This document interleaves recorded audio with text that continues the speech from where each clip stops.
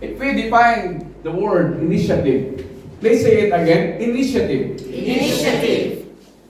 I have this word, initiative, a plan or a program that is needed to solve a problem. Do we have initiative? Mga ate, do you? Yes. Amen.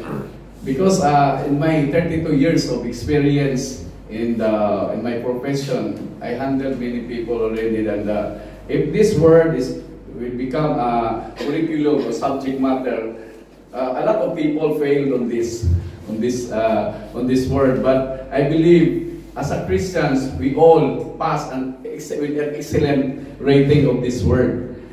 The centurion was walking from a distance to look for Jesus of Nazareth, because he believed that Jesus can heal his servant. He did not wait miracle to happen without his initiative to come to Jesus. He initiated the action of coming to Jesus. He did not wait Jesus to come to him and offer a healing power. And he did not look at himself as a Roman officer, but he humbled himself by approaching to Jesus.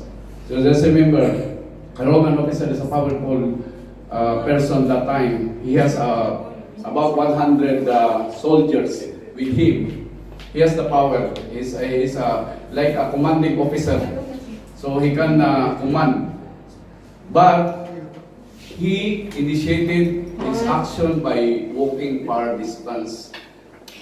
His initiative creates that God can make a miracle for his servant. Amen. Just like in Luke chapter 8, verse 43 to 48, there was a woman has shown initiative by crawling in the large crowd of people. She has a bleeding problem in her health. So for 12 years, for her, once she could touch the fringe of the garment of Jesus, she will be healed.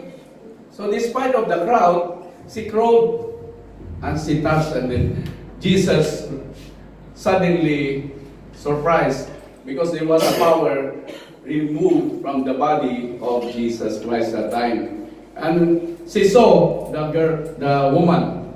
Although Jesus know that the woman touched it, but Jesus wanted to ask, who touches me?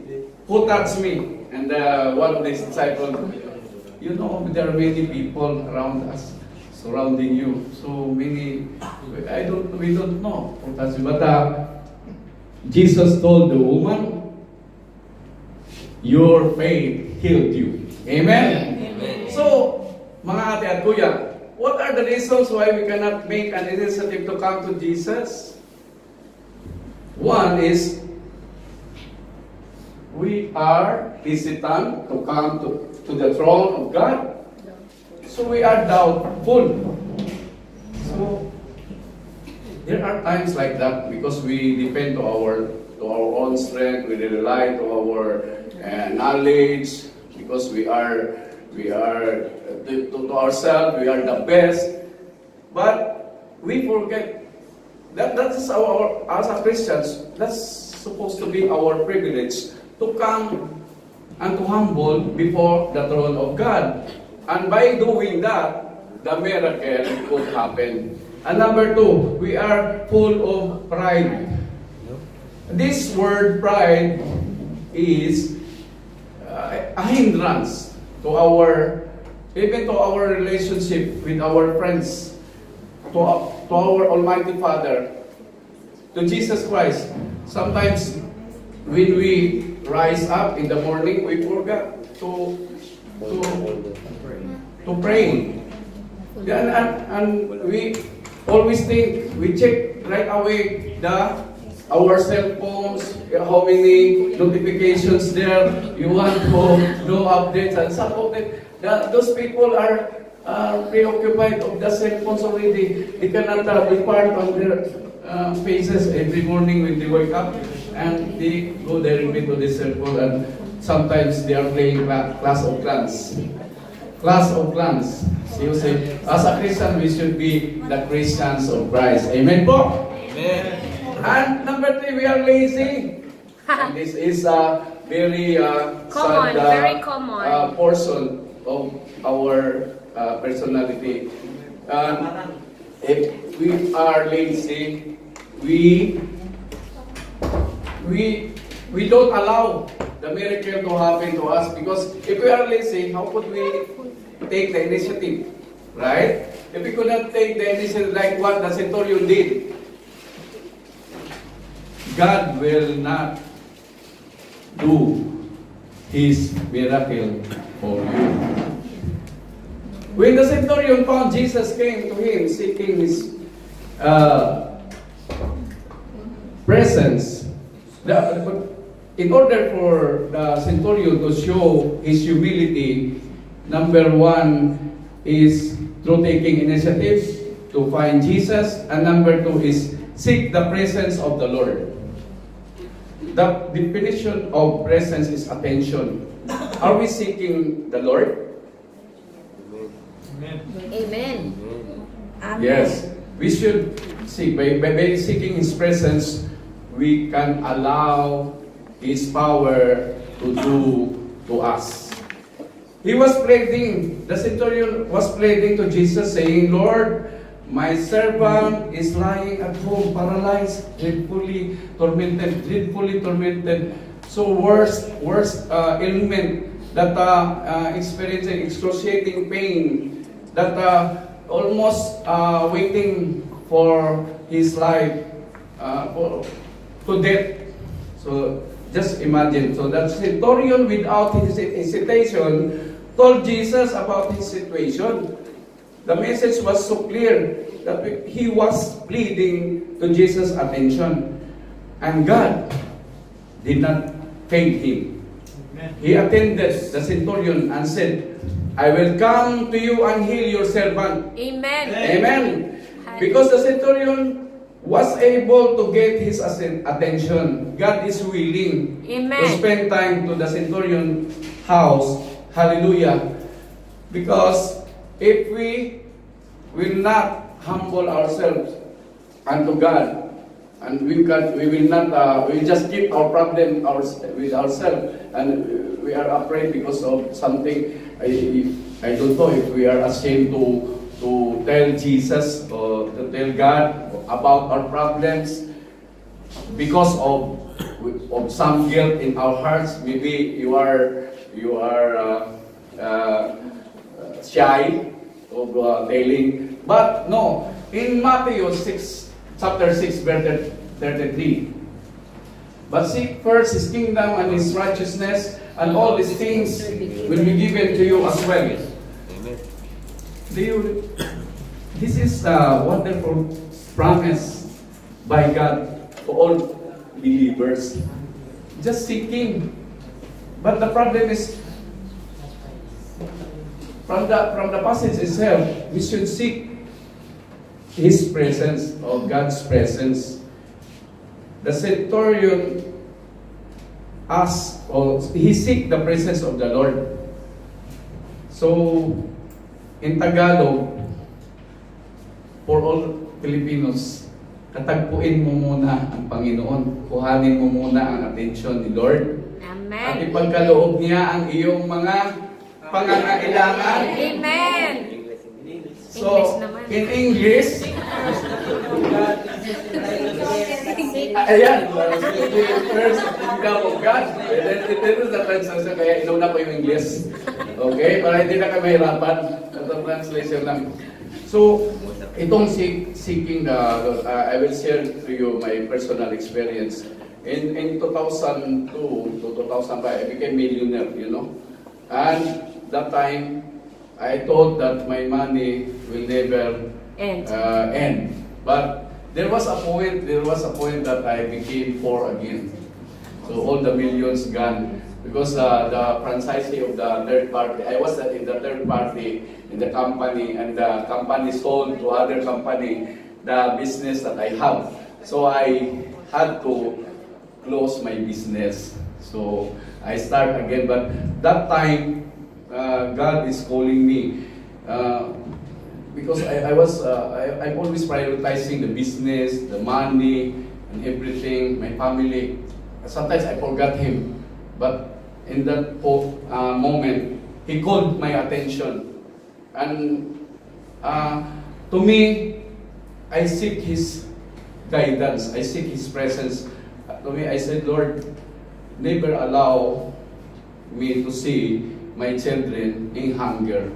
Because we are in that situation that I have no even a peso in my pocket to buy a sardinas, you know? Sardinas. Sardines. Okay.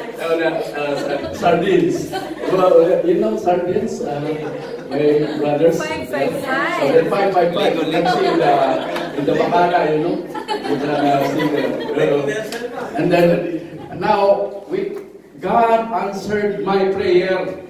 He sent me to Saudi Arabia, and all was history. Amen. All history. Amen. I can buy right now even 3,000 pieces of sardines. Amen. Amen. So, what is the point there? You have to seek the Lord. You have to seek. You have to ask. You have to, Lord, I am in this situation, and even my house and lot. It could be confiscated by the sinanglao kasi. Sinanglao kasi. Pero sabi ko sa 3 days na lang confiscate na. Ano, Lord, kailangan ko itong bahay na to. Alam mo naman yun, pinagkirapan ko to.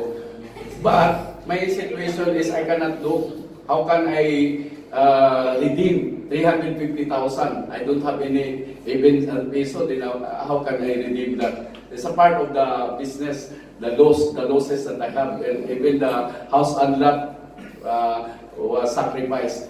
But in 3 days' time, He showed to me a person, a billionaire, a Chinese. I don't know him, but he asked me, "What is your problem, Edwin?" And I share my problem. This is my problem, sir. Okay, you should have told me before. And I said, yes, I'm so shy. And he gave me a check, 350,000. Wait,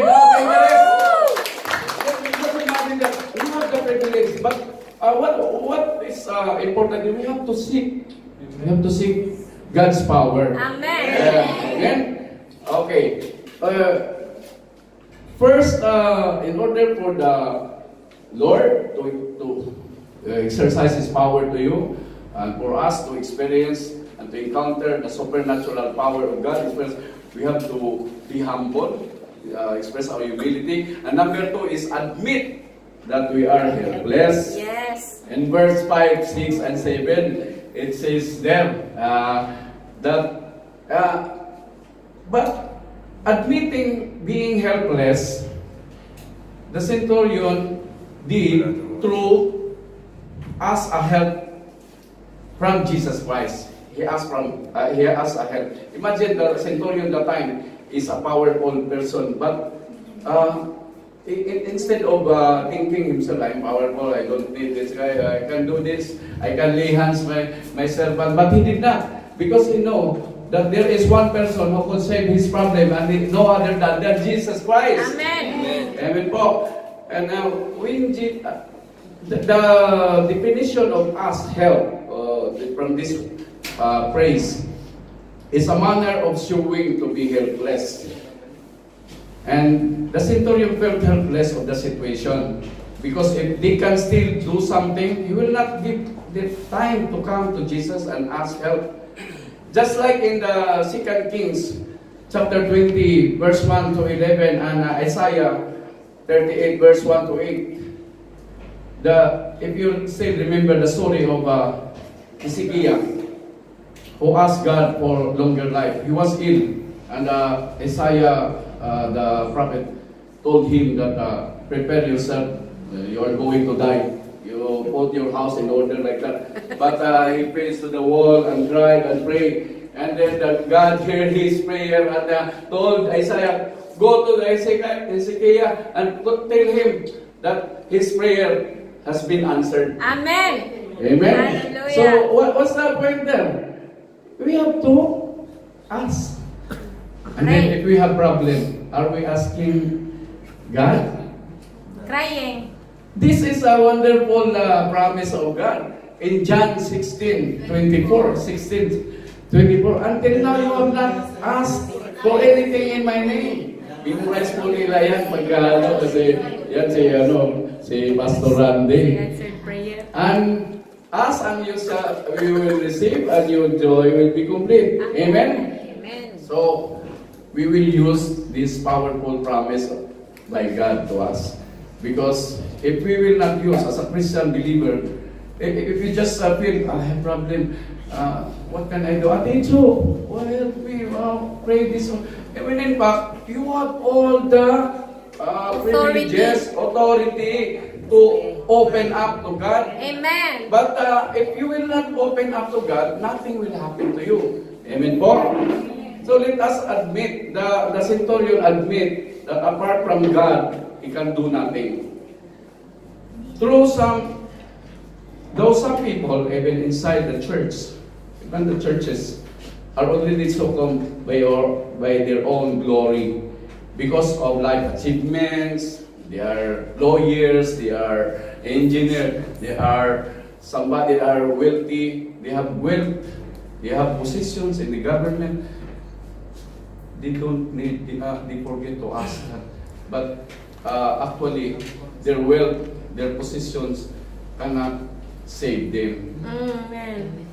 The centurion knew Jesus, what he can do, and he admitted that he cannot help his servant. Our situation will not guarantee that God will do miracles for us. We should ask first, like what the centurion did. He asked Jesus for help to heal his servant.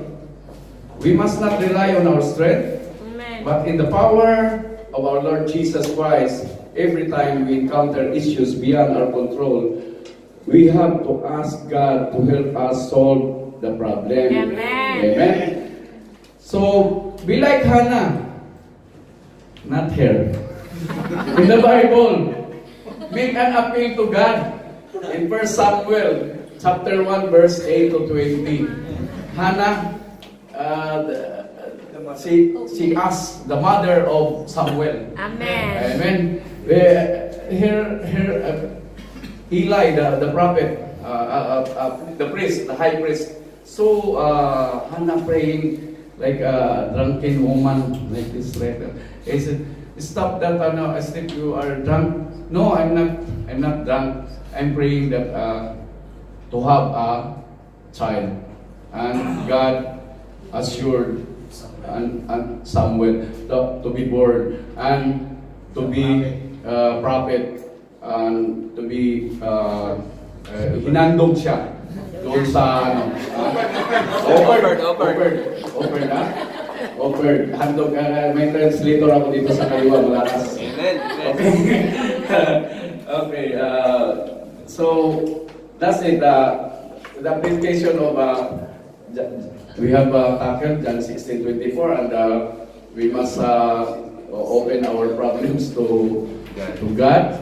And number 2, in order for us to experience the supernatural encounter with God is by trusting Jesus Christ.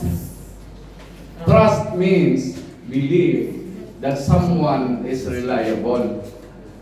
So trust. This is the favorite verse that I have. Actually, remember ko yung during the wedding of my daughter Geraldine here in Ajman. I supposed to write this verse on the book. Those are what favorite verse that I should write for my daughter and for my son-in-law. But you know what happened when I saw the notebook? Already written there. Oh, who wrote that one? My balae. What is balae? My balae. Already wrote, so that's why I changed. But this is my favorite verse. Trust in the Lord with all your heart and lean not on your own understanding. In all your ways acknowledge Him, and He will make your paths straight. So, when the centurion told Jesus about his problem, it's an act of trust. Showing trust to a person is sharing our own struggle, our own secret.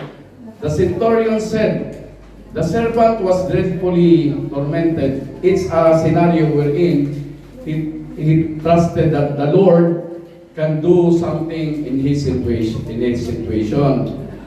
So trust the Lord. Or are we trusting God? Amen. Christians are called believers. They are doubtful of God's absolute power by not fully trusting Him. We must not act like an antichrist that who don't trust God, who don't even believe that there is God. Antichrist people. We should put God first in our lives in any circumstances because God wants us to put our confidence and trust in Him all the time in everything. Amen? Amen. Okay. Parang uminit yata. Ano? So if we want to experience a supernatural encounter with God, number one is we must humble before God. Number two, we must admit that we are helpless. And number three, we must have faith in God. So in verse 8, have faith in God. Okay? In verse 8, it said that, Lord, I am not worthy that you should come under my roof, but only speak, and my servant will be healed. So, faith. The centurion have faith. He demonstrates his faith through accepting being nothing or accept our nothingness. So nothingness means worthlessness. Worthlessness. Zero. Wala ka. Zero. Yung natin real sa nothingness. So, Lord, I'm not worthy that you should come in my room. That's the point there. So unless we remove the pride inside our heart, we cannot experience the supernatural encounter with God. Like what the centurion did, despite of his power as a Roman officer, he removed his pride. Again, the pride is mentioned again. And considered himself not worthy to have Jesus under his roof. By the way, how can we relate the faith and nothingness in this scenario? Our faith, if God without man, He is still God. Amen? Amen. But if man without God, he is nothing. Amen? Yes. Amen. Our faith increases if we realize that we are nothing without God. If we realize that I am nothing without Him, our faith increases. Amen? Amen. So, as a believer of Christ, we have to consider ourselves nothing before God and have faith to His Word because God is faithful to His promise. And I would like to share a little of my experience. I used this when I encountered a difficult situation when I studied in the university, when I was in third year college, where my mother had to stop one of his children from studying because we were 7, tatlo lang kulang maging 10 na. 7 kami magkapatid. So, 4 kami nag-aaral, so 4 kaming college. 7 na kami nag-aaral, 4 kaming college. So, we are 7 studying that time, and 4 of us were in college. So, one of us, my mother was a teacher. And I saw her doing some sidelines, selling like this, selling clothings, a lot of sidelines.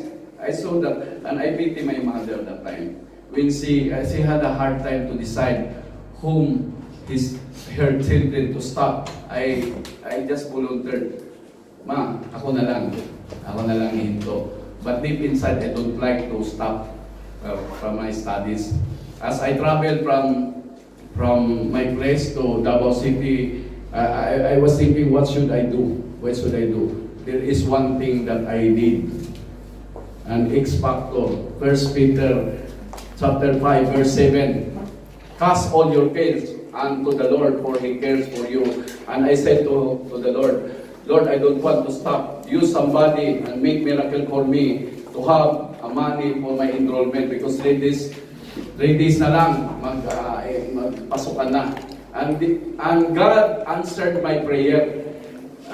There is one person who led me that time, 1983, 500 pesos, 350 ang enrollment, may sukli pa 150.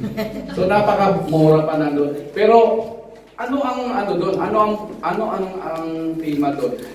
The point there is God answered my prayer because Amen. I offered to Him my situation and asked Him to help me. And after that, how to support my tuition fee for the 3 years? Because I took up a Bachelor of Science in Chemical Engineering, so 3 years more. I asked again, Lord, use a person where I could land, I could have an earnings for my tuition fee. And indeed, I have one professor there cleaning her house. She was an engineer and everything. I cleaned everything. I wash the clothes, everything. And then she asked me how much I will. No, don't pay me, ma'am. Just introduce me to your fellow professors so that I can have earnings. So I became an assistant of professor for 5 professors. Glory to God, because of that miracle that God made to me. Amen. Amen. So I succeed. The history, all was it history. Natapos ko po yung 3 years na walang bagsak lahat. Amen. And even my mother was surprised when I told her I will be graduating. Prepare a clothes for me, and I will be marching this date. And paano ka nag-graduate? Minto ka naman. Sabi ko, nag-aral po ako. Bumuloy-tuloy po ako sa pag-aral. And hindi po hindrance ang poverty to success. Gawin mo lang yung part mo, initiative mo, and ask help from God. Amen po. And number 2, to have faith. The centurion show his belief. He believed the healing power of Jesus Christ. So in verse 9, for I also am a man under authority, having soldier under me, and I say to this one, go, and he goes, and to another, come, and he comes, and to my servant, do this, and he does it. To believe means to accept the truth of what is said by someone. So just like when Jesus performed his miracle by healing the serpent, the Roman officer, he only promised, he showed his absolute power as an omnipresent. Remember, Jesus Christ did not even lay hands, did not even went to the exact place where the person, the servant, is present. He just spoke through his word. He showed his power that he is present. I believe that God is here right now, my brothers and sisters, and we can feel His presence because He is omnipresent. Amen. So, as a Christian believer, we should not doubt God. We must believe. And in Mark 11, chapter 11, verse 24. Therefore I tell you, whatever you ask for anything, pray, believe that you have received it, and it will be yours. Pakisabi nga ulit, say it again, believe. Believe that you have received it, and it Believe will be that you yours.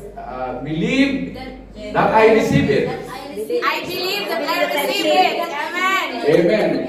So what are the if we believe in in the Word of God, we should never doubt His power, because nothing is impossible with God. How many minutes? It's fine. Okay. What are the common reasons we doubted God instead of believing in Him? What are the common? One is because of our pride, Again, pride is mentioned again. This word really hinders us, our relationship with God. And we stop the miracle to flow to us. As Ate Icho mentioned, the floodgates of the heaven shuts. It closed because we forget to trust, and even we forget to pray. Amen. And one reason is sin. Being unforgiving. There is guilt in our hearts. So it will hinder us. It will hinder the power of God to do His miracle to us. And number 3 is unbelief. Because we rely on our strength, we believe that we are somebody, and we are confident that you are healthy. But when you are weak, that's the time you come to the Lord and pray. That's the time you realize that you need prayer. But when you are healthy and you have no problem, there is unbelief. You are showing sometimes some people showing their arrogance through that kind of action. So, mga ate at kuya, I would like to summarize what we have taken. The 3 ways to experience the supernatural encounter with God is first, humility before the Lord. And then by taking humility, we have initiative to find Jesus Christ, seek the presence of the Lord. And number 2, admit that we are helpless. Always remember that we are helpless. Amen. Without God. And through that, we must ask for help from Jesus Christ and trust in Jesus Christ. And number 3, have faith in God. So acknowledge our nothingness. Always, apart from Him, we can do nothing. And in number 2, by having faith in God is believe the healing power of Jesus. Every time we have health issues in our families, in our brothers and sisters, even in our friends, in our parents, we can exercise, we can through the name of Jesus Christ, they could be healed. That's our privilege as a Christians. And to end my sermon, I would like to give you this verse, John chapter 20, verse 29. It says that Jesus said to him, Thomas, because you have seen me, you have believed. Blessed are those who have not seen and yet have believed. Glory to God. Amen. Let's all stand for a short prayer.